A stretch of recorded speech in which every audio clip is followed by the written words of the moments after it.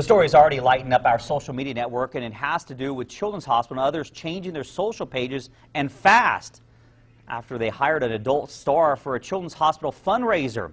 ABC 7's Josie Ortegon went looking for answers. Our top story. A group wanting to organize a dance charity event approached the UMC Foundation.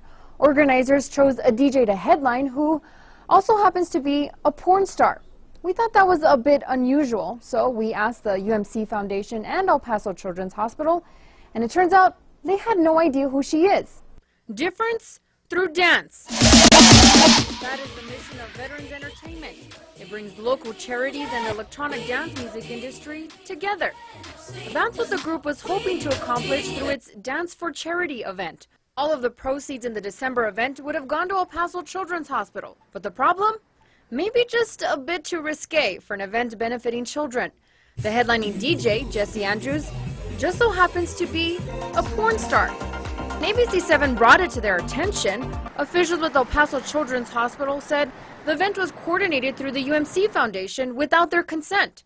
Tweets and Facebook posts about the event have since been deleted off their pages. We reached out to the UMC Foundation and they said they had no idea who she was and didn't think it was appropriate to have her included in a benefit for El Paso Children's Hospital. The UMC Foundation has asked to be taken off the event's flyer, and El Paso Children's Hospital has asked Veterans Entertainment to remove their name as a recipient.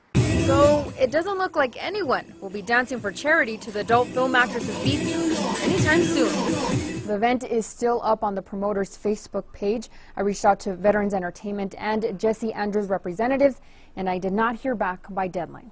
Josie Ortegon, ABC 7. You can join the discussion right now and become part of the story on ABC 7 at 9 with Bob Harp. Should Children's Hospital pull out as a beneficiary in the scheduled DJ if the scheduled DJ is an adult film star? Your feedback from Facebook and Twitter is the story tonight at 9 on the CW.